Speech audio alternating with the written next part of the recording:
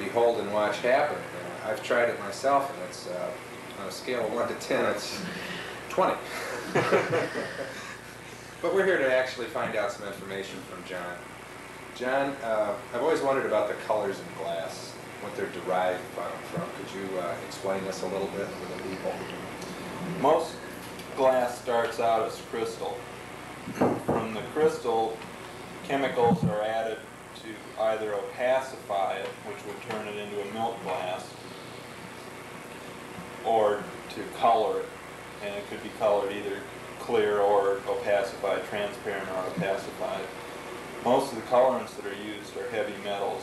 We use cobalt oxide, copper oxide, cadmium sulfide, silver nitrate, and manganese. A whole spectrum of colors can be derived from these chemicals.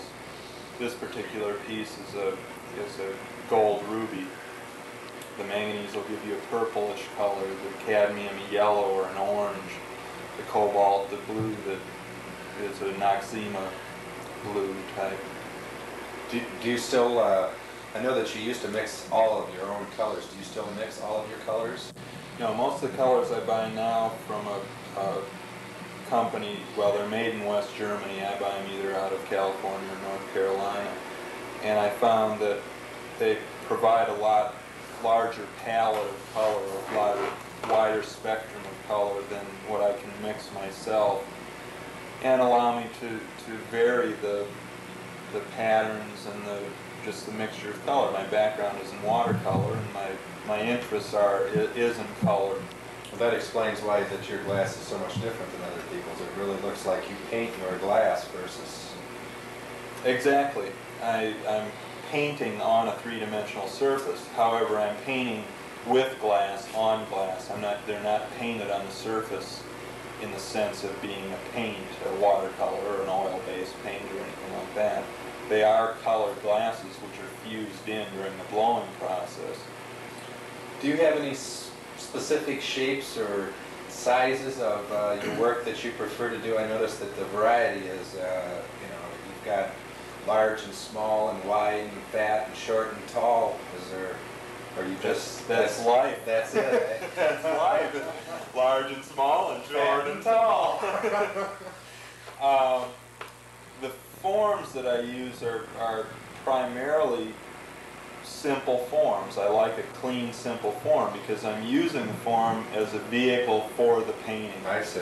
In the same way that a painter uses a canvas as a vehicle for the painting. And so I try to keep the forms relatively simple and straightforward. You've been working glass for, what, since 1969, if I remember?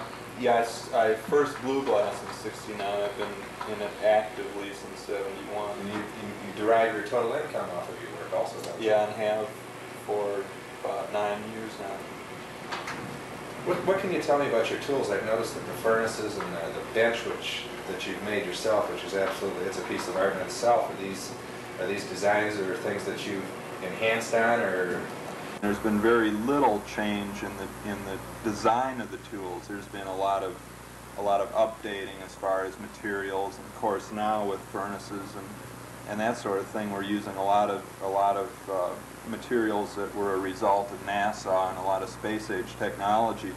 But primarily the hand tools have remained unchanged for centuries. A lot of the wooden, mostly they're wooden and metal tools. I use cherry primarily. There's a good deal of wild cherry that grows in the area, and I use a lot of it for the wooden tools. And then the metal tools are manufactured. Some I make myself, some I ordered from West Virginia or England or Germany or wherever that specific tool is available.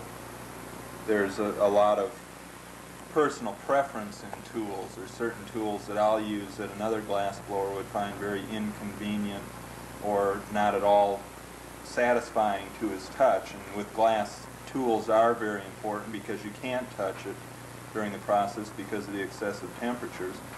And therefore the tools need to become an extension of your hand. You need to feel the glass under the tool using your tool as your fingertips so that you can judge you know, how the glass is moving. You can't touch it. You can't set it on a shelf like you can with pottery, say, and go back to it and look at it.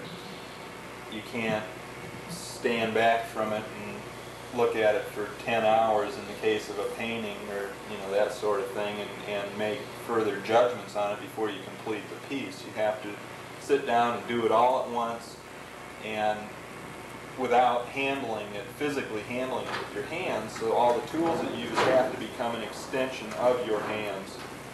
Was an admirer of your work. I'm just, your new work is just, it's stunning. Are you pleased with it? Are you with the direction that it's going now? Yeah, I'm real pleased with the direction it's headed. I think, again, it's like any other time. It has a long way to go before I reach the final idea that I'm striving for, maybe the final development. But I'm real happy with the stage it's at, and I think that my feeling about glass or any other medium is you can talk about it all you want, but if it doesn't stand on its own, it's not worth talking about.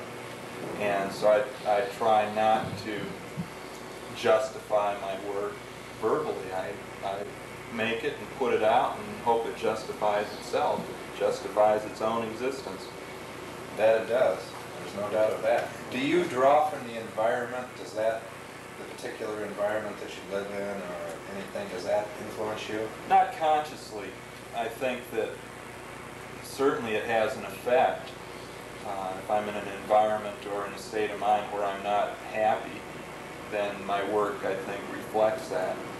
If I'm in an environment like where we are now, we're real happy. We like the area, we like the people here, we like the climate, I like my shop, and that's one reason I put the time into the equipment that I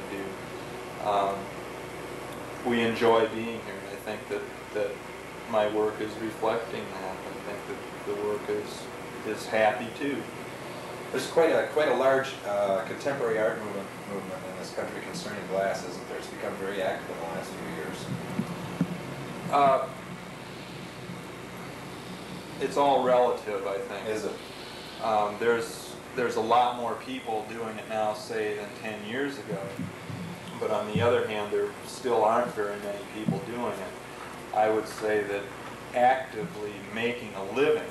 Now, there's a lot of people that are associated with universities and things like that. But I think as a sole source of income on a full-time basis, glass blowers, there's probably only several hundred in the country. One reason there aren't a lot of people that do it, because of the amount of effort that's involved, but also the length of time it takes to learn how to do it. You know, you tried it. Yeah. You know how easy it looks to do. Oh, yeah. And how hard it is to duplicate.